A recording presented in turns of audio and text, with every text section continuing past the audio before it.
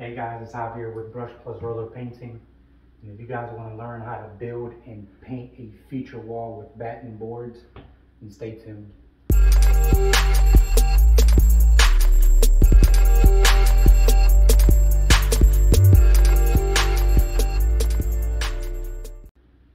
Okay guys, so the first thing we're going to do is we're going to remove this piece of baseboard. We're going to start the 1x3s or 3.5s and do a picture frame before we start lining up our boards. So we've already taken our knife, we've cut the caulk line in between the caulk and the paint, and we'll go ahead and just start taking it off. So once you got the base removed, you want to just take a scraper or a 5-in-1, scrape off that excess caulk, remove any finish nails that were there, and then we'll start placing our first piece of 1x4, and we'll sand a little bit of that area too, so we can get nice and flush before we paint. All right guys, so I got my first board cut out, 10 1/4, and I'm gonna slide it in here, but I want it to sit flush up against the wall as well. So what I'm gonna do is, since this piece of baseboard is sitting flush up against this wall, I've already took the width of this, sat it up against here. I'm gonna cut that off with an oscillating tool, and that way it'll sit in flush. All right guys, so we got our frame installed. So now the next step is to get our vertical boards in first. So how do I do that? I know that I want, I'm gonna place in 1, 2, 3, 4, 5 vertical boards. Okay, so I got my 5 here. I place them up against this outer board. I take the measurement from the other board to this space here, and it gave me 108/3/8. So then what I do from there is I have to count how many spaces that I have. So I have 1, 2, 3, 4, 5. Don't forget this space, 6. So I divide 108/3/8 by 6, and that's going to give me an equal distance in between each space. So it's going to be 18 inches and a 1/16. So we got our measurement there, so I'll go ahead and divide those by that, and we'll show you what that looks like in a few. Guys, I wanted to show you our process or our progress so far. And so what we did, once we got the first board in, we made a kind of like a pilot. So we just kind of come, we know it's level, we install it here, make sure it's nice and flush, 90 degrees. Push on it here for me, Victor. Make sure it's nice and flush. We'll come, first we'll nail the bottom in, and then since it's the same measurement up top, then we'll use it up top, level it out, and then we'll take a leveler and just come down and make sure it's nice and level.